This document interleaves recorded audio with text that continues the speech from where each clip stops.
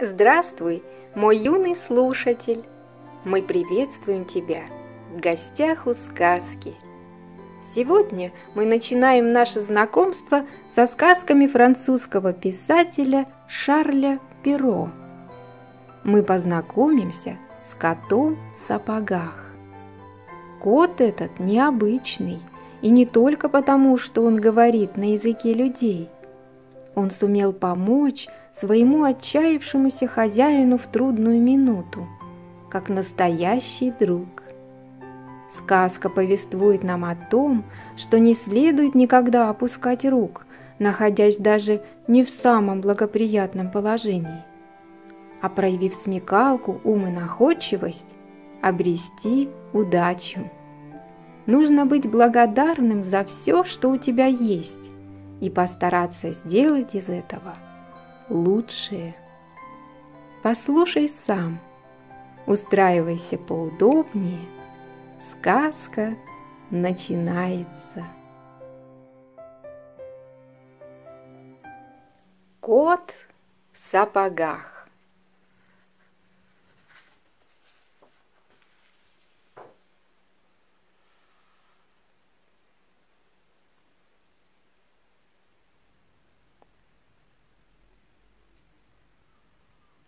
Было у старого мельника 3 сына.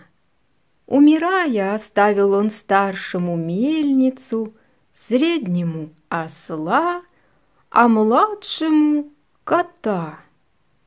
Получив такую жалкую долю, младший страшно опечалился. Братья могут честно заработать себе на хлеб. «А что делать мне с этим котом?» — думал он. «Пользы от него никакой. Был бы у меня дом, кот бы хоть мышей ловил. Да дома у меня нет». «Не печалься, хозяин», — сказал вдруг кот. «Достань мне только мешок да сапоги, и сам увидишь, что не так уж тебя и обделили».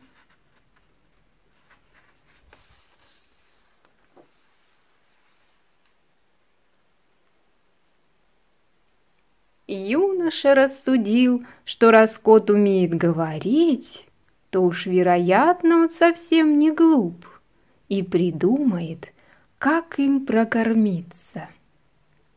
Как только кот получил то, что просил, он обулся и отправился в лес.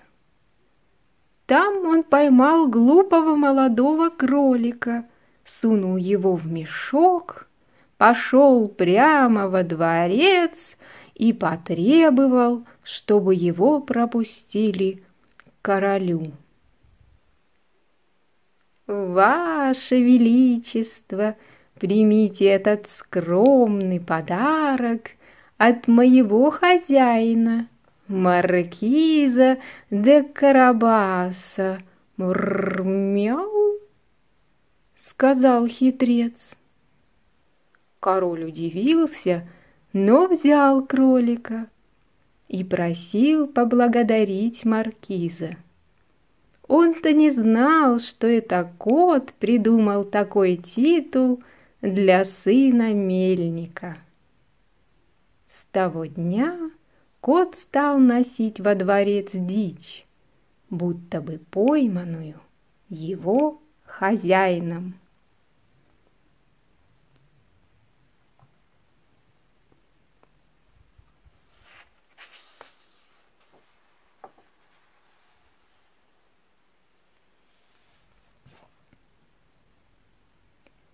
Однажды кот проведал, что король вместе со своей дочкой, красавицей-принцессой, собирается на прогулку, и его путь пройдет по берегу реки. Он велел хозяину отправиться купаться, а сам схватил его одежду и спрятал. Как только показалась королевская карета, Кот закричал: «Помогите! Маркиз де Карабас тонет!» Король послал стражников спасать маркиза, а кот между тем пожаловался королю, что воры украли всю одежду его хозяина. Король тотчас велел придворным достать для маркиза лучший наряд. В красивой одежде сын мельника был так хорош, что принцесса влюбилась в него с первого взгляда.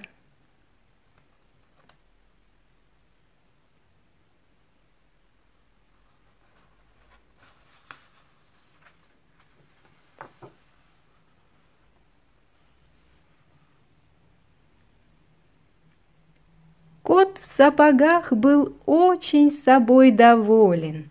Все шло так, как он и задумал.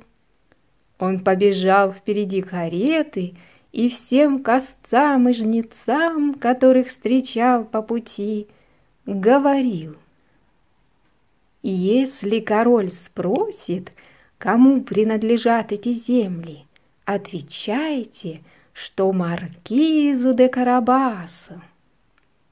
Те не стали спорить с говорящим котом, и когда король их спрашивал: «Чей это лук вы косите, чьи поля жнете?» «Маркиза де Карабаса», — отвечали крестьяне. «Какие великолепные у вас владения, дорогой маркиз!» — восклицал король. А сын мельника ничуть не терялся. «Да, ваше величество, не жалуюсь».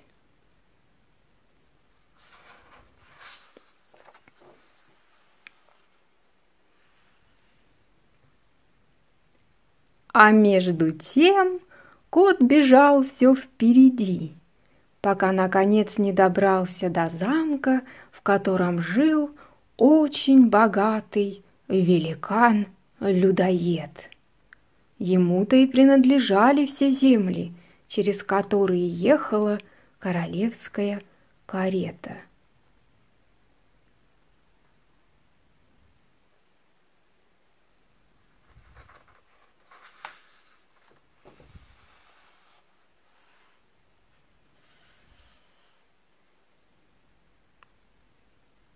«Я слышал, — сказал кот великану, — что вы будто вы можете превратиться в любого зверя, ну, например, в слона или льва».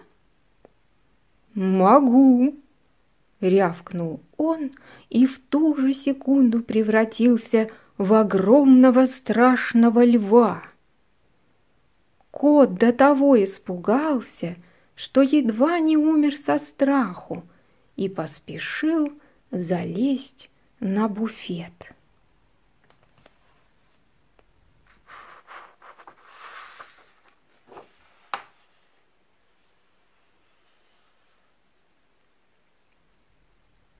«А еще я слышал, — продолжал хитрец, когда великан снова принял человеческий облик, — будто вы можете превратиться и в кого-то крошечного, например, в мышь.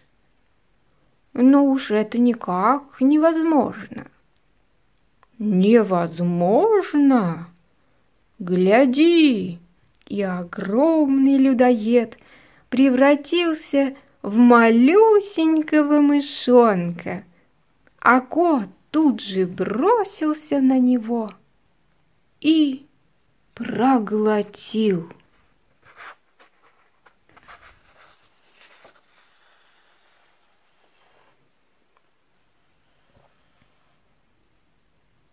Вскоре к замку подъехала королевская карета.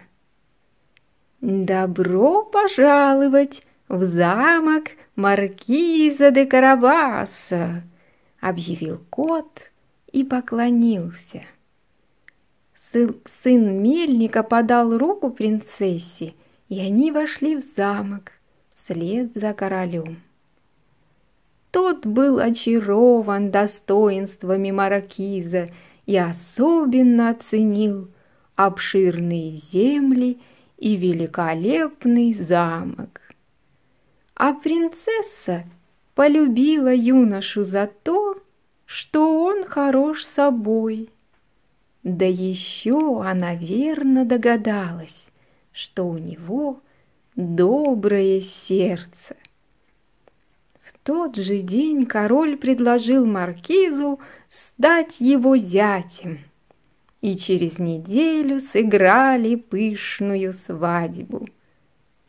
Кота в сапогах назначили главным королевским мышеловом, но мышей он ловил только изредка для собственного удовольствия.